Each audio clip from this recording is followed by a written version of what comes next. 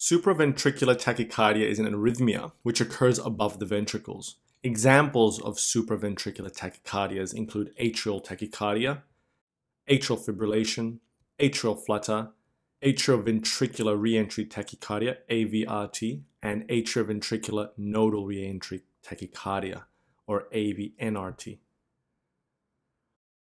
AVNRT is the classic supraventricular tachycardia and is a result of abnormal, unsynchronized electrical transmission from the atrioventricular node to the ventricles.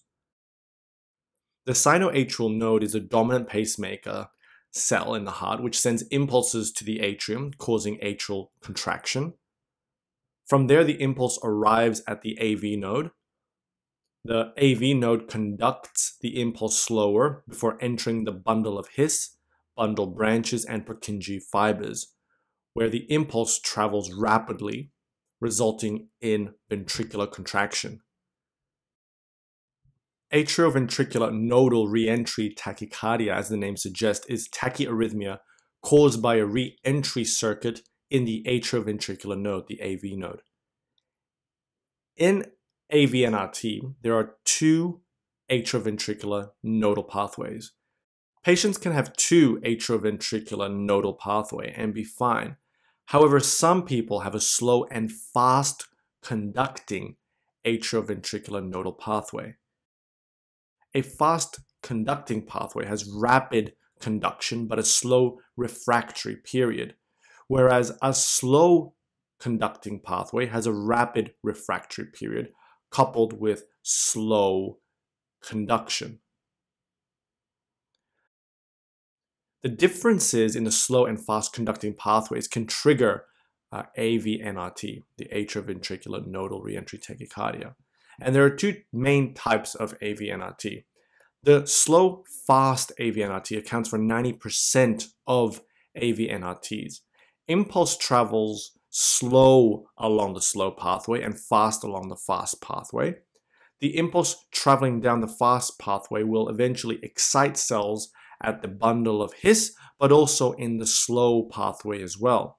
The fast impulse will thus cancel out the slow impulse in the process. The next impulse that travels from the sinoatrial node will enter the slow pathway first, because the refractory period here is fast, and the cells are able to get excited again. Because of this, the impulse traveling down the slow pathway may eventually re-excite fibers along the fast pathway and the bundle of His. The impulse will travel rapidly backwards along the fast pathway, retrograde, to the atrium, and also re-enter the slow pathway again, causing a re-entry circuit that will continue and continue, causing simultaneous ventricular and atrial contractions. In slow-fast AVNRT, there is anterograde conduction by the slow atrioventricular nodal pathway and retrograde conduction by the fast atrioventricular nodal pathway. Then there is also fast-slow AVNRT, which represents approximately 5 to 10% of the AVNRTs.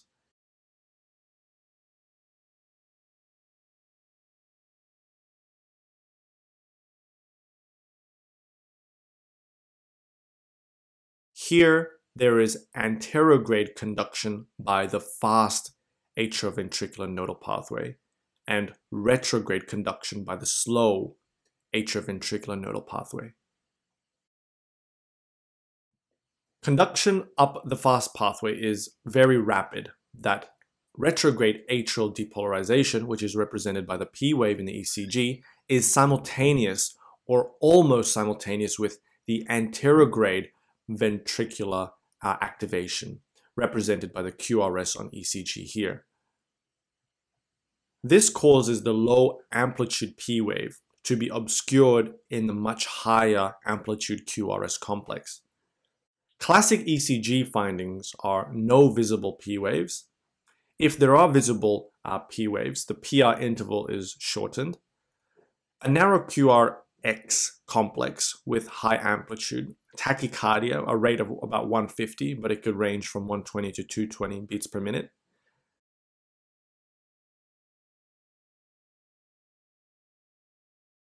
AVRNT usually affects young people. A young female, for example, will present with palpitations.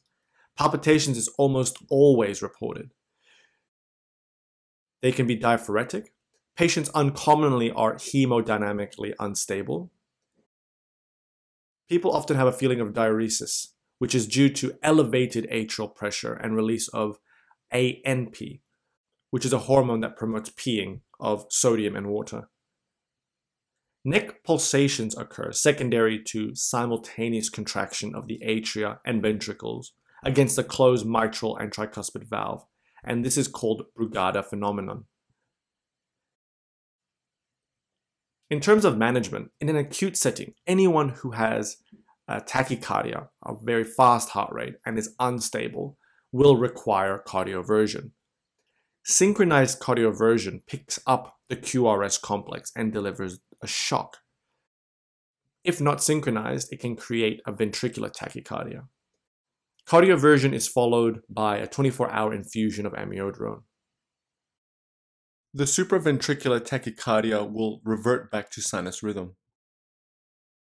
In patients who are stable without hemodynamic compromise, patients can undergo a vagal maneuver.